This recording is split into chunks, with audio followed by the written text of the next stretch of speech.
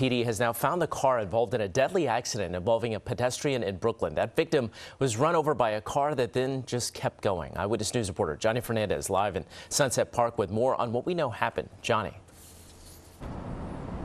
Hey, good morning, Mike. Well, police say at this point they're still trying to figure out if the driver actually saw this man after he collapsed here on the street. Now, let's get over some video and show you guys at home when police started this investigation.